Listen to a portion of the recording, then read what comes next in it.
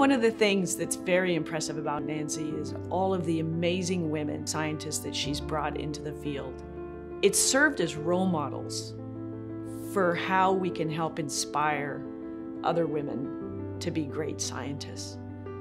Nancy is like the mother, I think, of the entire HD community. Nancy Wexler influenced my life tremendously.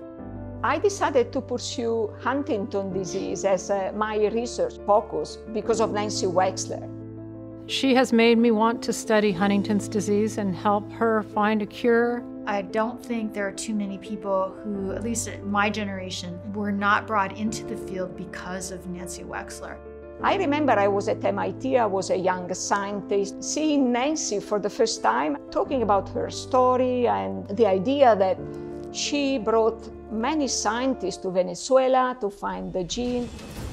And I was really fascinated by this beautiful woman with this very strong scientific story.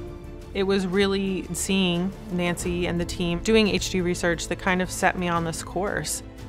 I'll never forget the day Nancy Wexler walked into the lab very early on in my postdoc training and was so enthusiastic and just this dynamic, amazing woman.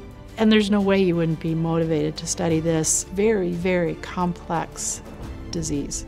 She has worked tirelessly to pull scientists together from many different scientific fields to study all aspects of what's going on in a Huntington's disease patient. And this really can be attributed to the passion that Nancy brings to the table and how she has instilled that kind of passion in all of us to make something happen for Huntington's disease patients.